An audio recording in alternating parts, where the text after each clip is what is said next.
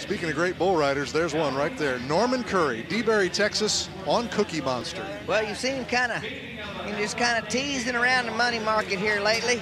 83 on his first one. Rumford Rodeo bull, the Cookie Monster. Look at this little bull. Oh, boy, cranked her into his hand. That boy Norman. Storming Norman, doing it to it. Yeah. Pretty ride. Had to get loose. That rope slipped across his back a little bit. Great bull ride right there. And he's got 2 down. Now watch what the judges do here. This was an excellent bull ride. No bobbles in it. Norman Curry, 89 points total, 172. Well,